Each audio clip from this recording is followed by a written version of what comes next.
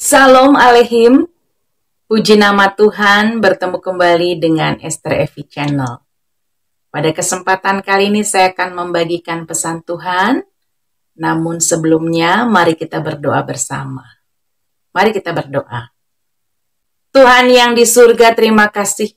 Pada saat ini kami akan mendengarkan pesan dari-Mu. Berbicaralah, karena kami anak-anak-Mu sedia untuk mendengarkannya. Terpuji namamu besar Bapa, kekal selama-lamanya. Haleluya. Amin. Puji nama Tuhan. Sebelum saya membagikan pesan Tuhan, mari kita menyanyi dengan pujian Berhembuslah Roh Kudus di tempat ini.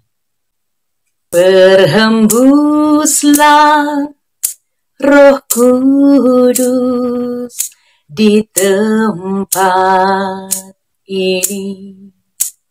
Berhembuslah Roh Kudus dengan kuasa-Mu. Pulihkanlah gereja-Mu di akhir zaman. Berhembuslah. Berhembuslah sekarang, urapilah kami dengan minyak baru, penuhilah kami dengan hadirat-Mu. Kami rindu Tuhan melihat kuasa-Mu dicurahkan di tempat ini. Amin. Puji nama Tuhan. Pada kesempatan kali ini saya akan membagikan pesan Tuhan, di mana pesan Tuhan ini saya terima di bulan Desember. Ini masih pesan Tuhan yang terbaru. Jadi saya dahulukan terlebih dahulu. Ini saya terima pada tanggal 2 Desember 2023 pada pukul 02.30 malam. Saya akan membacakannya yang pertama. Aku mengasihimu anakku. Aku pun tahu kau mengasihiku. Hatimu melekat kepadaku, dan kau begitu setia kepadaku. Pertahankanlah itu, karena itulah yang ku kehendaki. Jadi Tuhan memberitahukan kepada saya bahwa Dia sangat mengasihi saya. Dan Tuhan tahu bagaimana hati saya pun mengasihi Tuhan. Dan Tuhan juga tahu hati teman-teman juga. Siapa yang mengasihi Dia dengan sungguh-sungguh, maka Tuhan akan mengetahuinya. Dan Tuhan tahu siapa yang mengasihinya dengan tulus. Di dalam Yeremia 31 ayat 3 dikatakan, dari jauh Yahweh telah menampakkan diri kepadaku, ya, aku telah mengasihimu dengan kasih yang kekal. Oleh karena itu, aku telah menarik engkau dengan kasih setia. Jadi Tuhanlah yang memilih, Tuhanlah yang memanggil untuk kita menjadi miliknya. Sudah sewajarnya kita harus mengasihi Tuhan. Sudah selayaknya kita harus mengasihi Dia dengan sungguh-sungguh. Kita mengasihi Tuhan dengan segenap hati, dengan segenap jiwa, dengan segenap akal budi. Karena Dia begitu mengasihi kita. Berikutnya, aku senantiasa membukakan hal-hal yang tidak kau ketahui, supaya kau tahu bahwa aku benar. Aku yang menyingkapkan itu bagimu, agar kau mengerti apa yang sedang terjadi. Jadi Tuhan memberitahukan bahwa Dialah yang menyingkapkan, Dialah yang memberitahukan kepada saya, ataupun juga kepada teman-teman tentang hal-hal yang akan terjadi atau sedang terjadi. Roh Kudus memberitahukan kepada saya hal-hal yang sedang terjadi atau yang akan segera terjadi. Dan firman Tuhan itu ya dan amin. Roh Kudus membantu kita untuk mengerti apa yang menjadi isi hatinya Tuhan, apa yang menjadi kehendaknya. Di dalam Yeremia 33 ayat 3 dikatakan, "Berserulah kepadaku, maka aku akan menjawab engkau, dan akan memberitahukan kepadamu hal-hal yang besar dan yang tidak terpahami, yakni hal-hal yang tidak kau ketahui." Jadi Tuhan memberitahukan bahwa ketika seseorang itu ingin mengetahui hal-hal yang belum ia tahu, atau sesuatu yang akan terjadi di masa depan, ataupun tentang hal-hal yang tersembunyi, dapat berdoa kepada Bapa di surga. Mohon agar Tuhan singkapkan, mohon agar Bapa bukakan kepada kita, agar disingkapkan, agar diberitahukan apa yang sedang terjadi, atau apa yang akan segera terjadi. Ketika kita memiliki kedekatan dengan Tuhan, memiliki keintiman dengan Dia, maka Dia akan memberitahukan hal-hal yang tidak kita ketahui, hal-hal yang tidak kita pahami. Berikutnya, tidak usah risau dengan apa yang terjadi di dunia ini, karena semuanya memang harus terjadi. Jadi Tuhan memberitahukan bahwa apa yang terjadi memang harus terjadi. Terkadang kita sebagai manusia tidak bisa menerima kenyataan tentang hal-hal yang menurut kita itu tidak seharusnya atau tidak sepantasnya. Tetapi apa yang Tuhan kehendaki, maka itu yang akan terjadi. Manusia tidak bisa menggagalkan rencana Tuhan. Tuhan memiliki rencana yang besar bagi dunia ini. Dan semua yang terjadi adalah sepengetahuannya atas kehendaknya. Di dalam Yosua 23 ayat 14 dikatakan, "Dan lihatlah, hari ini aku sedang menempuh jalan segala dunia. Dan kamu mengetahui dengan segenap hatimu dan segenap jiwamu bahwa tidak ada satupun yang gagal dari segala yang baik yang telah Yahweh Elohimmu katakan mengenai kamu. Semuanya itu telah terjadi bagimu, tidak satupun yang gagal dari hal itu." Jadi apapun yang terjadi di dunia ini adalah sepengetahuan Tuhan dan sesuai kehendaknya. Kita sebagai manusia seringkali tidak mengerti kenapa ini terjadi atau kenapa itu terjadi. Tetapi jalan pikiran Tuhan itu lebih tinggi daripada pikiran manusia. Rancangan Tuhan itu jauh lebih tinggi daripada rancangan pikiran manusia. Kita manusia ini terbatas dalam pemikiran. Tetapi Tuhan yang dahsyat itu memiliki pemikiran yang luas, yang lebih baik, yang sangat baik bagi seluruh ciptaannya. Berikutnya, umatku akan merayakan hari raya Hanukkah, dan setelah itu akan ada peristiwa-peristiwa besar yang membuat banyak perubahan. Jadi Tuhan memberitahukan kepada saya bahwa setelah hari raya Hanukkah akan ada peristiwa-peristiwa besar. Dan ini akan menyangkut perubahan-perubahan. Memang kita tahu sekarang bahwa dalam waktu dekat ini bangsa Israel akan merayakan hari raya Hanukkah, yaitu pada tanggal 7 Desember 2023 sampai dengan 15 Desember 2023. Dan kalau teman-teman ingin tahu apa itu hari raya Hanukkah, teman-teman bisa menyaksikan di video saya yang berjudul Hanukkah di channel saya, Esther V Channel. Itu sudah saya bahas di sana. Jadi nanti tinggal dilihat saja, nanti saya tuliskan di kolom deskripsi. Jadi Tuhan memberitahukan bahwa bangsa Israel ini akan segera merayakan hari raya Hanukkah. Dan setelah itu akan ada peristiwa-peristiwa besar yang akan terjadi di dunia ini. Berikutnya,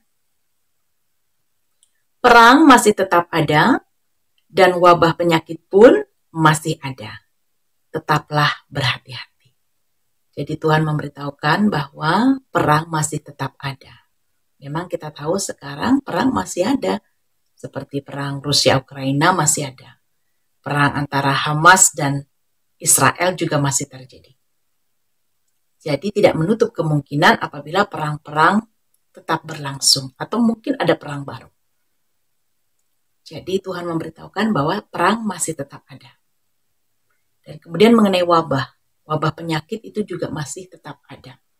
Kalau kita lihat berita, di Cina saat ini sedang ada penyakit yang bernama pneumonia. Teman-teman bisa lihat beritanya di internet, di mana di Cina itu ada wabah pneumonia. Dan ini merupakan wabah penyakit pernafasan yang disebabkan oleh bakteri Mycoplasma pneumoniae. Dan kita tahu bahwa pneumonia adalah peradangan pada paru-paru dengan gejala seperti demam dan batuk. Jadi untuk wabah di Cina itu, penyakit pneumonianya itu gejalanya sakit tenggorokan, batuk, demam, kelelahan, sakit kepala, dan sakit tenggorokan. Dan ini memang banyak menyerang anak-anak. Dan ini menularnya itu melalui droplet. Pneumonia ini banyak menyerang anak-anak karena anak-anak memiliki saluran pernafasan yang pendek. Jadi infeksi yang terjadi di saluran pernapasan atas itu akan lebih mudah masuk ke jaringan paru karena salurannya pendek. Jadi pneumonia ini banyak menyerang anak-anak. Dan bukan hanya di Cina, pneumonia ini sudah dilaporkan juga oleh beberapa negara. Dan beberapa negara yang telah melaporkan pneumonia ini diantaranya adalah Belanda, Denmark, Amerika Serikat, dan Inggris. Jadi sudah ada beberapa negara yang melaporkan bahwa di negaranya ada pneumonia.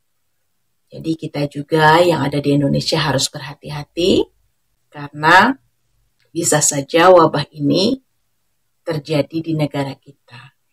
Oleh karena itu tetaplah menjaga kesehatan, menjaga agar tubuh kita tetap sehat sehingga tidak terserang penyakit pneumonia atau radang paru-paru ini.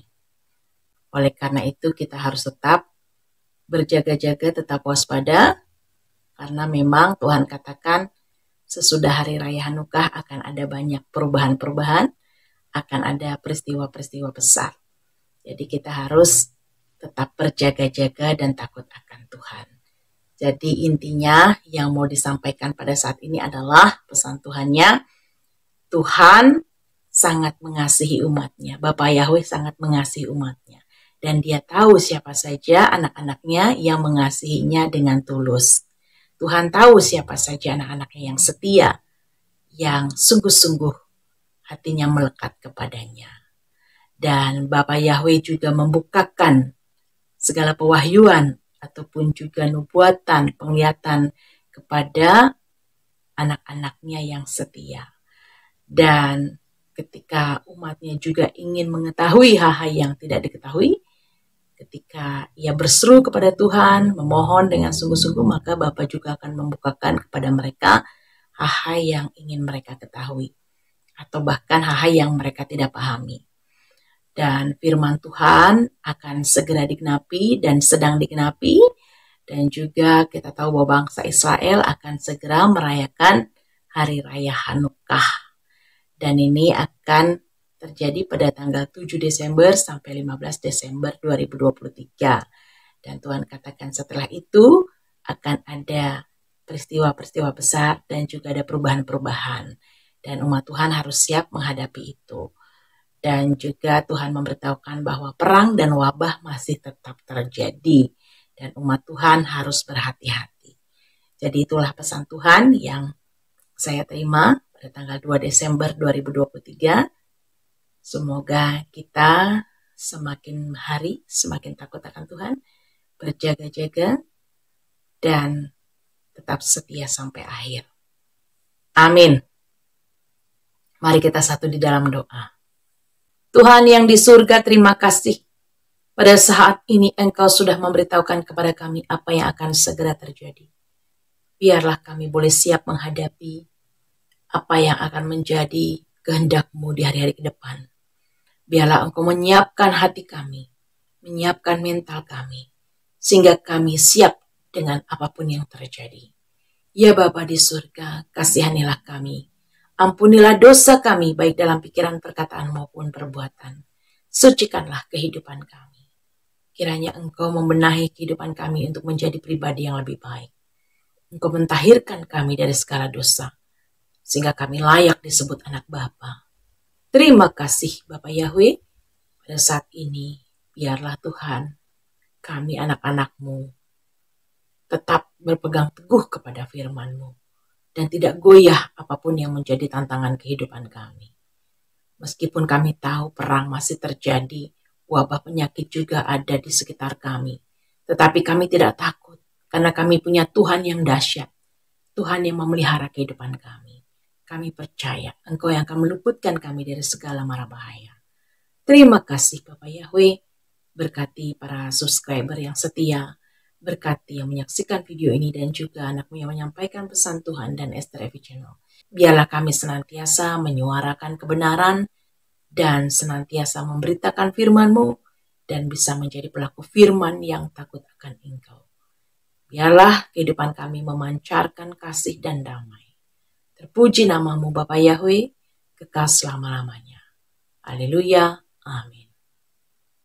Puji nama Tuhan, itulah tadi yang bisa saya sampaikan bagi teman-teman yang belum menyaksikan video saya mengenai perang ataupun juga mengenai harus berjaga-jaga ataupun juga tentang menjaga kesehatan, dapat menyaksikan video saya.